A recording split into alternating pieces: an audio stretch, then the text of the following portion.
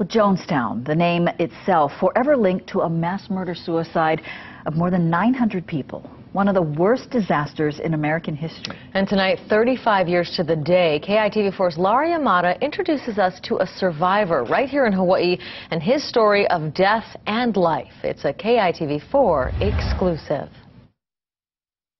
He called it a dream. They called it utopia. Vernon Gosney was 25 years old when he arrived in Jonestown with his 5-year-old son. But Gosney would soon realize what many others did not. Jonestown would not save them. Jonestown would end them.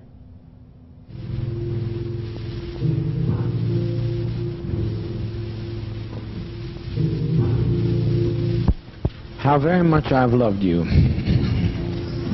How very much I've tried my best to give you the good life.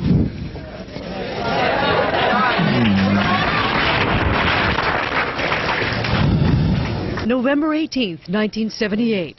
That haunting voice as if in a trance.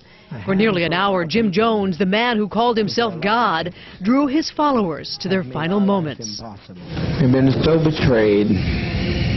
We have been so terribly betrayed. This is Kuan Yin, goddess of compassion and mercy. In order to be free, I had to forgive him. I had to forgive the unforgivable. Lifted by the spirits on his walls. I love Kuan Yin. Documented in the pages of his album. In his Maui home, Vernon Gosney relived the past. Welcome to Jonestown. From the People's Temple in San Francisco to the jungles of Guyana and South America, he says they came by the busloads. There's a sense of cohesiveness, closeness. Following Jones's simple message of equality, love, peace, and happiness. We started with about 141 people, and from that we've grown to a very thriving congregation of a few thousand. It started with a dream, and then things start to go wrong. Gosney says despite the lush green surrounding them, the homes built by their hands, fresh water was miles away, the soil was poor, and that dream began to die. There's a lot of things that I wish I could have gone back and done differently, but I can't, I can't take back the past. Just days before the day of reckoning, cut off from their families, Congressman Leo Ryan had come to investigate. Gosney says despite a show of unity, it was he who revealed their suffering in a written note that would accidentally end up in Jones's hands. It was great terror and fear. I never thought I was going to get out alive. Several tried that day, reaching a small plane on a dirt airstrip. But Jones's supporters would follow, killing Congressman Ryan and 4 others. Gosney shot 3 times in the stomach. He would escape to the jungle and survive, unaware who would not. For God's sake, let's get on with it. We've lived as no other people have lived and loved. We've had as much of this world as you're going to get. Let's just be done with it. In the aftermath, more than 900 lay dead from cyanide poisoning, including Gosney's 5-year-old son, Mark. There's not a day that I don't think about my son.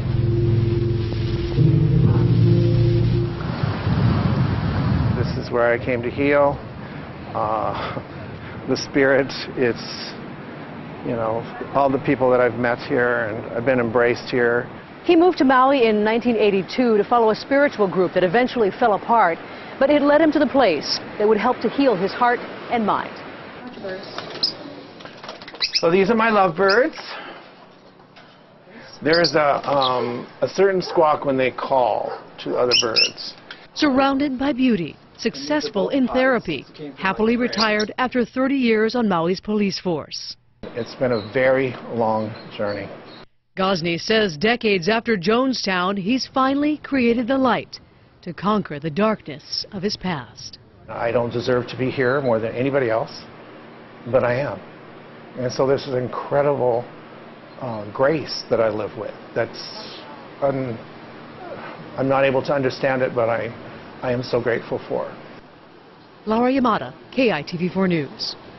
And at this hour, Vernon Gosney is talking to students at Hawaii Pacific University. He's sharing his story, helping them understand a dark part of America's history. He says he hopes to keep working with young people to prevent another Jonestown from ever happening again.